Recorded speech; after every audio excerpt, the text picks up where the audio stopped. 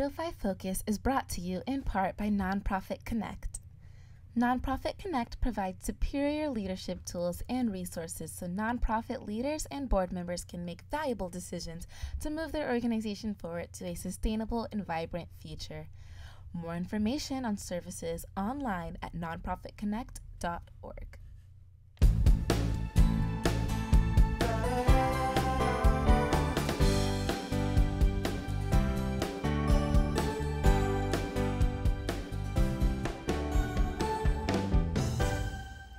Welcome everyone to 805 Focus.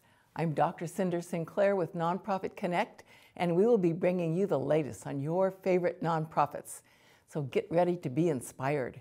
Our special guest today is Alana Walczak, and Alana is CEO of Calm. Welcome, Alana. Thanks, Cynder. It's so good to be here. I'm so glad you're here. And I can hardly wait to hear all about what Calm is doing these days. You folks do such important work, so tell us what you're up to these days, please. Sure. Well, I'll let you know that, first of all, we changed our mission statement about almost 2 years ago.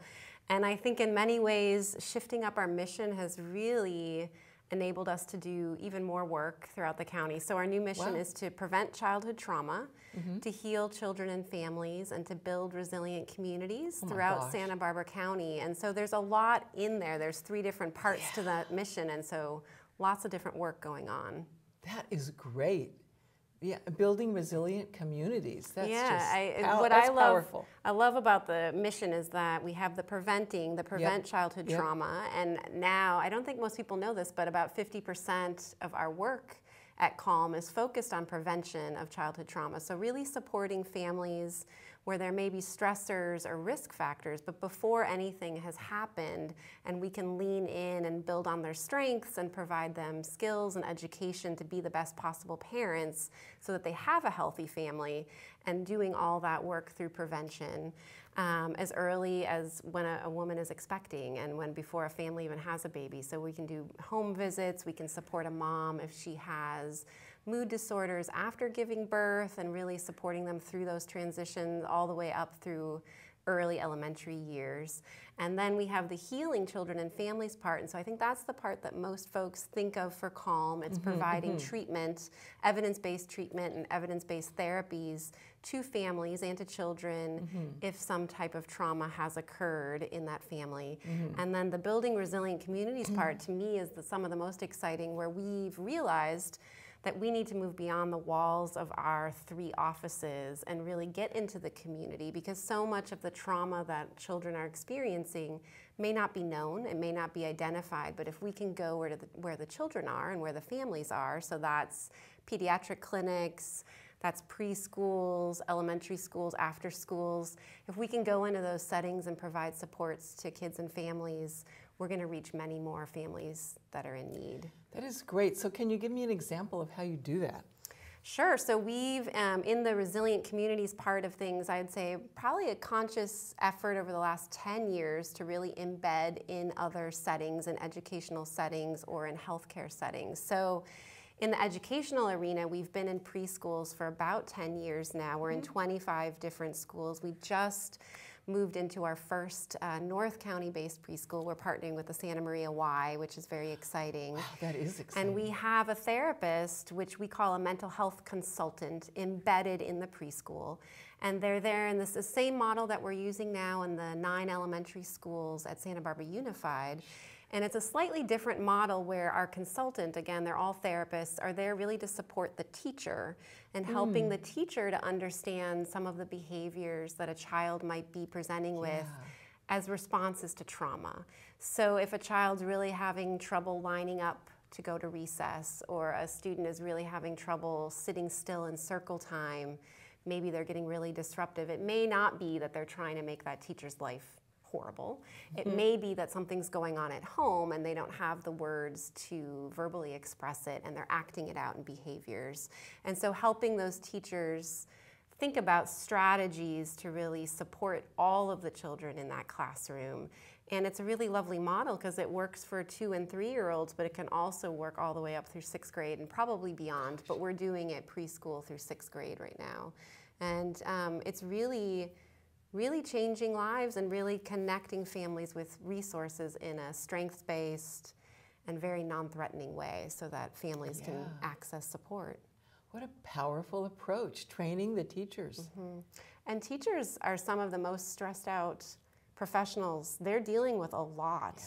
And they have rigorous academic standards, but they're also dealing quite literally with the mental health issues that are showing up in their classrooms. And for the teacher to be able to balance all of that, one of the role of our therapist is to really provide support, reflective practice for that teacher. We're even doing some support groups for teachers in some of the elementary schools and in the preschools, giving teachers a space to talk about what they're dealing with, because the children that they're teaching are coming to school with a lot of really heavy issues. Anxiety levels are going up for students, depression levels, feelings of isolation, bullying. Even at the preschool level, some of that's happening already. So we're there to really help teachers build the best possible connections they can with their students, because that's going to help those students thrive for the rest of their lives. Gosh, that's very exciting. It's pretty great. And so you, I would imagine, collaborate with a lot of different organizations and agencies, in addition to the schools. We do with preschools and schools. Another area of the resilient community building is this partnership in pediatric clinics. So it's been a partnership of CALM, the Santa Barbara Neighborhood Clinics, and UCSB is doing some robust evaluation. And we're starting to screen for what's called ACEs, which is an acronym for Adverse Childhood Experiences, because there's research that shows that the more adverse childhood experiences just mean early traumas, early adversity that a child may experience. So that might be physical or emotional abuse, sexual abuse, it might be neglect.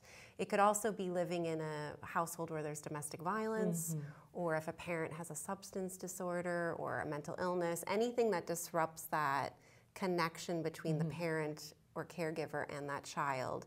And the more of those experiences that happen in early life can lead to negative health outcomes later in life. So things like stroke, cancer, heart disease, the more early adversities, the more traumas, the more likely those things are going to happen later in life. And so what we're trying to do by embedding in pediatric clinics, and it started with the neighborhood clinics, we're now partnering with the Carpinteria Public Health Department, and we're hoping, we have a meeting in a couple weeks with SANSOM where this might be something that we could be screening with all pediatricians, that if there are these early adversities, at the well baby visits, counseling and educational supports can be provided by a CALM therapist to support these families right there and then when they have this newborn. That's just incredible. It's changing pediatric practice, really, for a doctor to talk to a family about trauma just like they would about lead paint or installing a car seat. It's just normalizing that all families can struggle. And unfortunately, there's consequences if the struggles turn, you know, in a certain way, but that with supports, families can get help. And so it's really quite remarkable. CALM has really grown over the, and changed over the years. Yeah, again, like I think really investing in a lot more prevention and early intervention, and just realizing that if we want to move the needle on this issue and we want to have healthy, strong families, the more we can support families with education. You know, I'm a mom of twin daughters, and you don't get a manual of how to parent. You know, you learn how to parent based on how you were parented, and sometimes that's good and sometimes that's not so good. So if we can really support families and just meeting them where they're at, and without blame and shame, but just helping them to be the best parents they can be, that's gonna have positive repercussions for our community. So we've really tried to be intentional about shifting that focus. That's just amazing. So now I'll bet you might have a story you'd like to share with us. Well, I'll tell you just a story that's just come up recently in the pediatric clinics of a mom who was recounting that she's fighting a lot with her boyfriend, and they have a 5-month-old infant.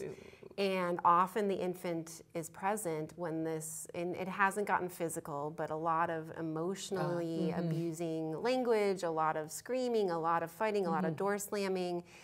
And she is sensing that the baby is responding. And it's really true that even at 5 months old, that's having a reaction on that little one's development, even though they can't yet verbalize it, but they're fussy, he's not nursing, he's having challenges. And so when we screened this family, lo and behold, mom and boyfriend both had histories of trauma in their life. And so they need support to heal from some of that in order to be the best possible parents for this little 5-month-old that they now have. And so for me, that's just really exciting, because without this intervention, that stress and that fighting would have continued. And that little boy would have grown up with it. But mom and dad are getting support, and they're going to change how that looks and really change the response for that little baby. And then they're understanding that cycle. Understanding the cycle and healing for themselves. Because they're learning more and more that this trauma actually changes our DNA. So it's not just passed generation to generation through behavior. Of course it is, and how we parent. But when a little 5-month-old is having a stress response, their bodies are still developing. So that level of stress is impacting the brain. It's impacting their hormonal system, but it's actually imprinting on the DNA. And that would get carried forward to future generations. So to me, that is just like you are doing amazing. Such good, powerful work. It's pretty great. And so how long has Calm been around?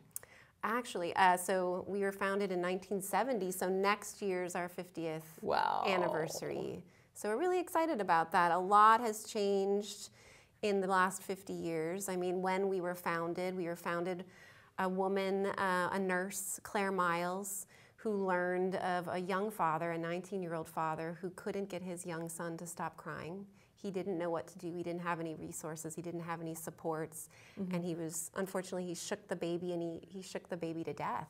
Oh, golly. And he didn't know any better. And so she learned from that experience. She put an extra phone in her dining room, and she and her female friends staffed this warm line, and they took an ad out in the paper, "Stressed parents, please call," and they just talked to other parents, and in the first month they had 30 or 40 calls. And so from that, which is just a powerful story, I think, of one person deciding to take action. But at that point, everyone in this, there was no child abuse. That was not a problem in this community. But in that first month, 40 people called, so clearly there were some challenges. But I think if Claire knew that we were now, almost 50 years later, this $8.5 million agency with 3 offices across the county and professionalized services, I don't know that, I mean, she'd be so happy, I think, to know that she started something. But we're really excited about reaching this milestone and just honoring all the growth that's happened. Golly, well, you can be proud of that. And so all this incredible work that you're doing, Calm is a nonprofit, 501c3, right? We are. And you have a website, which I know is on the screen. We do. And so people can go to the website, and they can, I'll bet you have a Donate Now button. Oh, they can definitely make a donation. They can make a financial donation. And they can support our work. I mean, it's amazing. We do get support from county and state and local municipalities, but those contracts, unfortunately, don't fund the full cost of service. So a lot of our counseling work that we're providing, we have to raise money to supplement those dollars. So yes, people can make a donation if they so choose. They can also go on the website, and there's tons of resources. Oh gosh, that's There's great. Videos for folks to learn about different aspects of trauma. That's good. For teachers or coaches or anyone who's a mandated reporter, there's information about how you navigate that system. Just a lot of resources about our different programs, our different partners, all the folks we work with. So, gosh, Alana, thank you so much for the incredible work that you do. And thank you for being with us today. You are so welcome. And thank you for joining us on 805 Focus, and we'll see you next time.